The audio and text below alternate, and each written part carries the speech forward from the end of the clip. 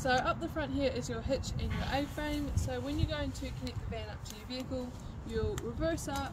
You can use your jockey wheel to raise and lower the height of this.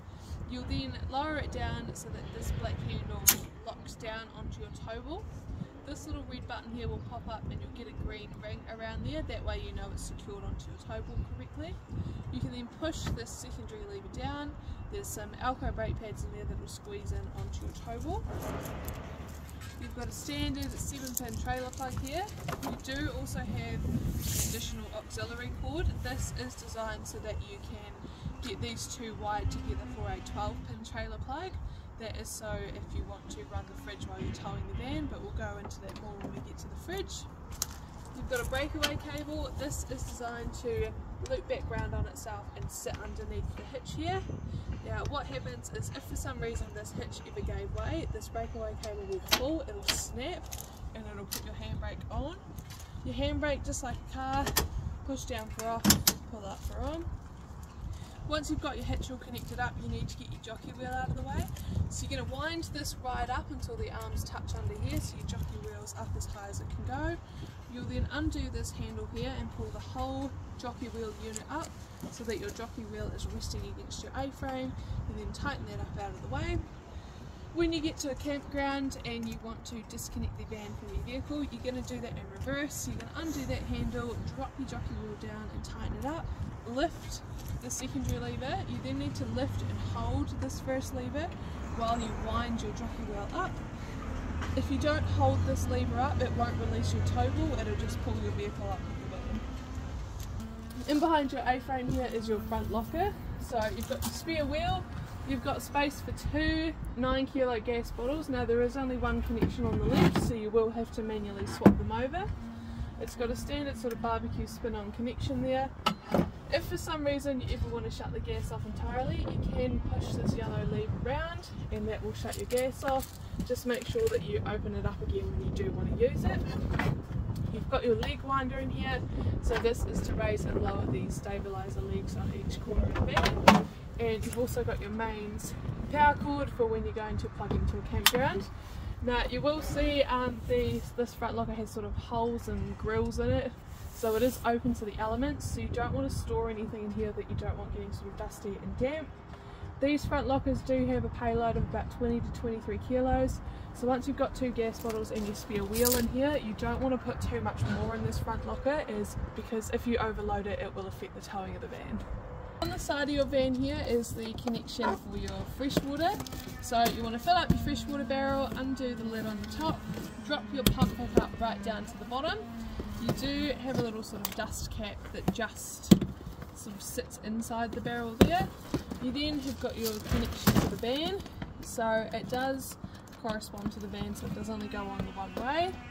Just pop that in, and then once you've got that clipped in there, you do have some little flags that you'll push around on the top and bottom that just holds your pump in place.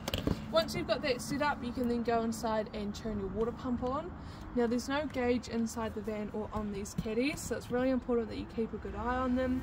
You don't really want them to get sort of below a quarter of the way empty, because the pumps can start to curl up out of the water and it could run dry without you knowing. When you go to remove this pump, just make sure you squeeze those little flags out of the way. You then need to squeeze the buttons on either side of the pump here and pull it out. Make sure when you pull it out that you do pull it out by this head piece here and not the little skeleton on here, because if this does break, it does let air in there and then your pump will just suck air and not work. Just next to your housing unit here is the vent for when you're running your water heater on gas. So you only want to remove this travel cover when you're actively running the water heater on gas.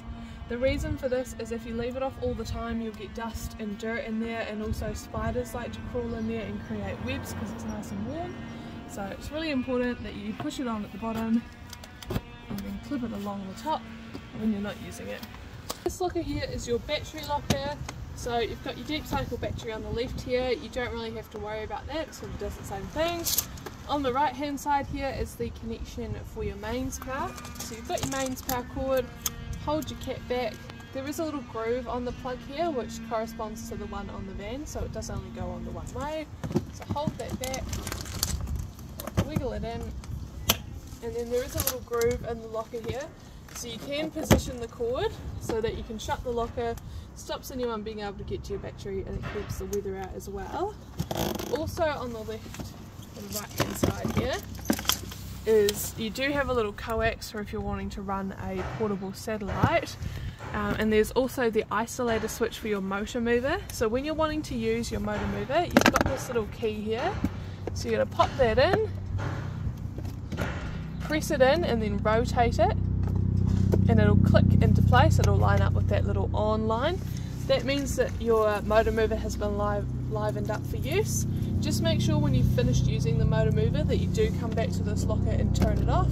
If you don't turn it off, it will start to drain your 12-volt battery. Just behind your wheel here, this is your grey water outlet. So when you're going to connect your grey water caddy up, you'll undo this lid.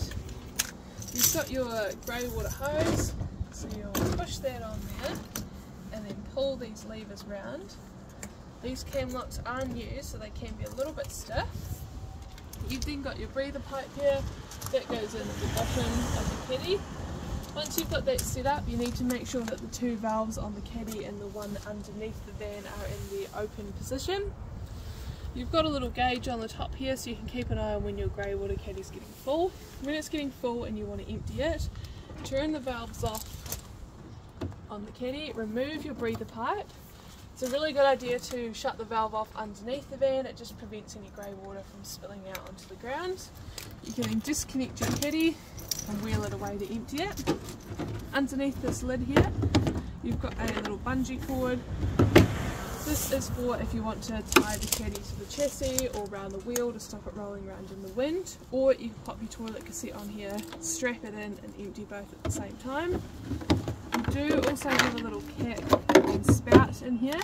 This is for once you get to the dump station, you can pop this on the end and it gives you a nice direct pull when you empty the caddy. So on the back corner here in this little locker, this is where your toilet cassette is and also where you fill up for the flush water in your toilet. So this top piece spins out. This is where you put the fresh water for your toilet flush. So you open that up. Depending on the model, it generally takes about 8 to 10 litres in here. There is also a pink toilet chemical that goes in here. It helps with smell, but it also helps lubricate all the seals inside your pump.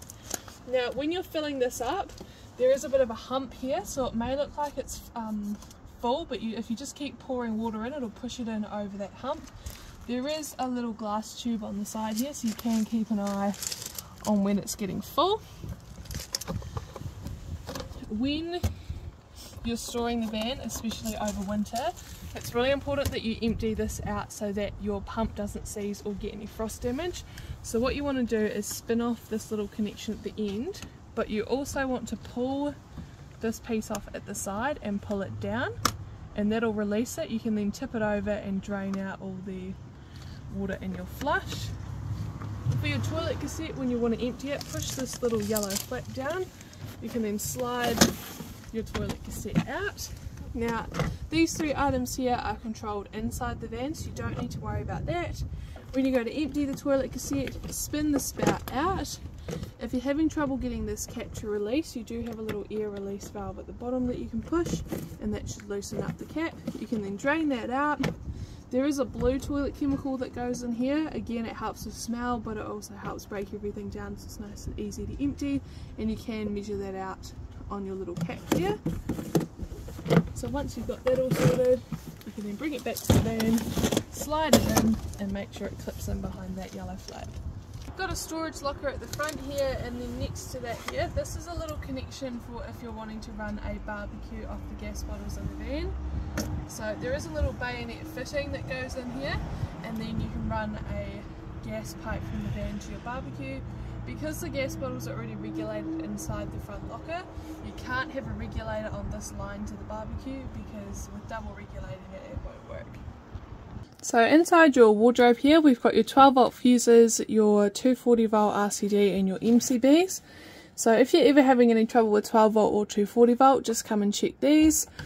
This little red switch here, this is for your battery charger. It's currently in the on position. You don't ever really have a need to turn this off. By keeping it on, it means that anytime you are plugged into mains power, it is actively charging your battery.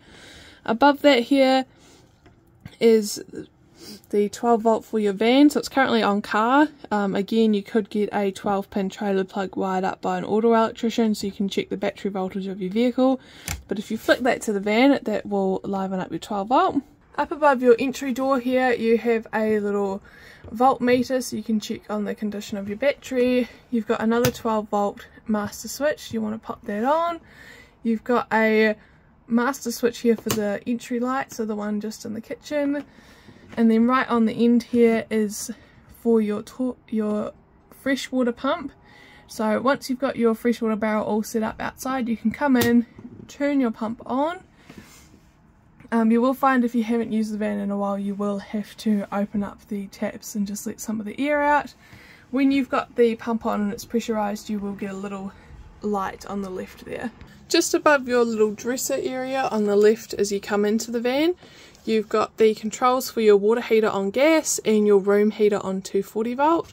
So when running your water heater on gas, you want to turn the outer dial to the little flame. You'll hear a click underneath the front seat, that's your water heater trying to ignite. You can adjust the temperature from 30 right round to 70. As you can see, we've had a little red light come up. That means that the water heater has failed to ignite on gas. So what you need to do is turn it off. Go and check your gas bottles are connected properly, check they've got enough gas in them, and also check that the little travel cover on the outside has been removed. Once you've checked those three things, you can then come in, turn that on, and you should be good to go. For your room heater on 240 volt, you've got 2000 watts, 1000 watts and 500. They'll each heat the heater to your selected temperature of 1 right round to 9. It just depends on how quickly you'd like the room heater to heat up. This here is your room heater unit. So up on the right hand side here is to operate your 12 volt fan. So the circle in the middle is off. The A on the right hand side, that is automatic, so there are some temperature sensors in here. So when you've got the heater running on gas or 240 volt, it will kick the fan in and out as needed to maintain that temperature. And then round on the left here is continuous. Up the top is your fan speed, so you've got 1 right round to 5.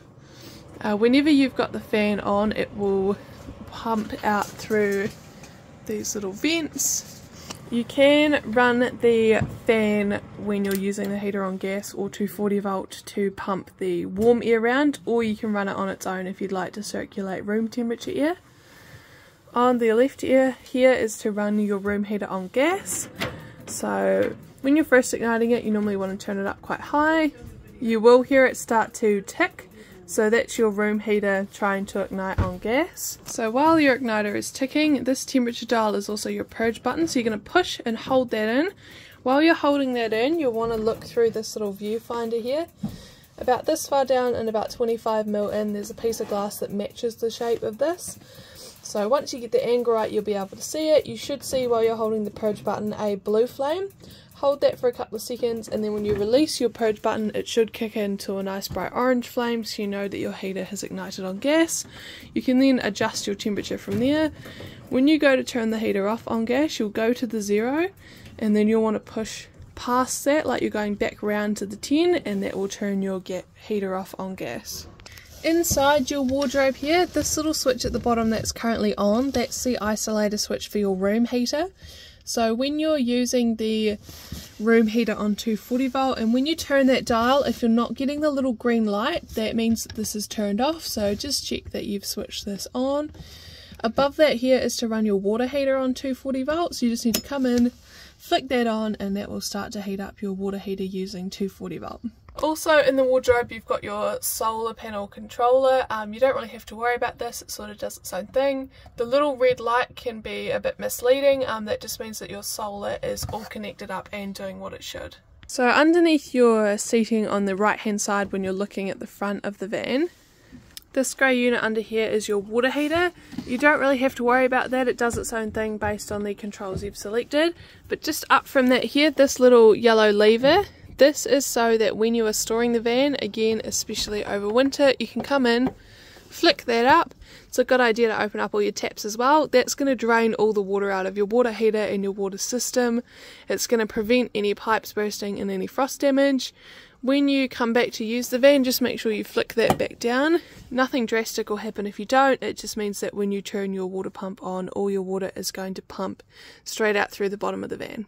Also under this side of the seating is the isolator switch for your solar panel. So if you're going to be changing your battery, to make sure that you don't get an electric shock off the panel, just come in, flick that off, and then once you finish changing your battery and it's all connected up, you can come in, flick that on, and your solar will be good to go.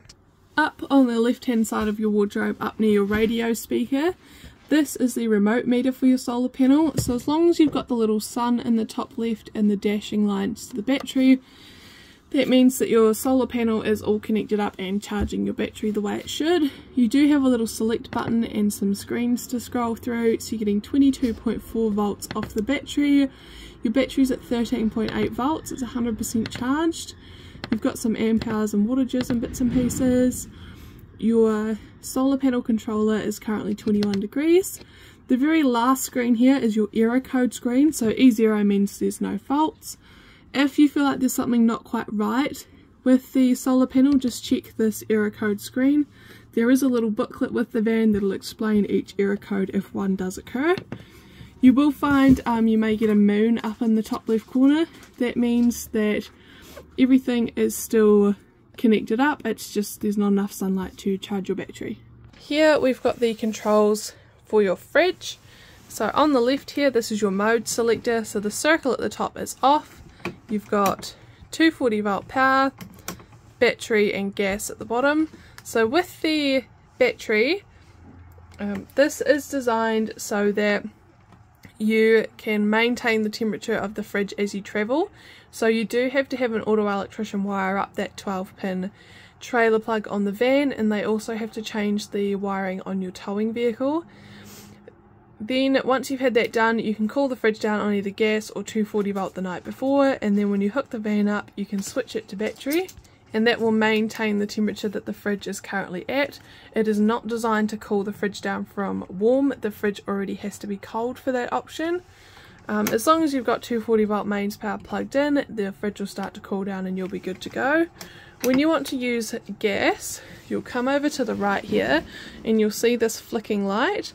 That is the igniter in your fridge trying to light. So while that's clicking, you need to press your thermostat dial in, because it's also your purge button.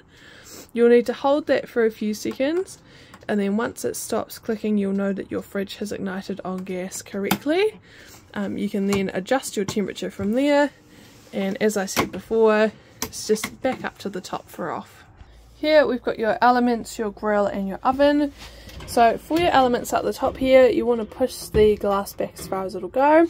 You've got 3 gas elements and 1 240 volt one.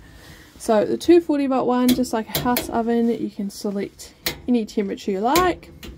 For the 3 gas ones, it's very much like a barbecue, so you've got one on the left and then the other 2 are on the right. So you're going to push, turn and hold it at the highest flame. You're then going to hit the igniter on the left here. Once it's lit, you can then adjust your temperature from there and then back to the top for off. It's really important once you've used any of these elements that you make sure the elements and all the wiring is cool to the touch, because it has been known in the past when you put this glass down and it's still hot, it will shatter the glass. For your grill and your oven, it's very much the same. Push, turn and hold, hit that same igniter and then adjust your temperature from there. So you've got your grill on the right and your oven on the left. Your grill, it might be a little bit hard to see, will ignite along that silver rail there, and your oven will ignite just on that silver rail hiding at the back. Here we've got the inside of your toilet. So on the front here is a little indicator, so when that starts to become red, you know that your toilet cassette is getting full. You do have a little toilet roll holder on the side there. Now when you're using the toilet, so you twist this to open up into your toilet cassette, and then you press this down for your flushing water, so you can flush everything away. And then it's really important that you make sure you twist this and close your toilet cassette. There is a seal in there, so it'll seal over and prevent any smells, but also your toilet cassette will not remove from its locker unless the toilet is closed on the inside. So if you're trying to remove your toilet cassette and you're having a bit of resistance, just jump in and make sure you've closed the toilet.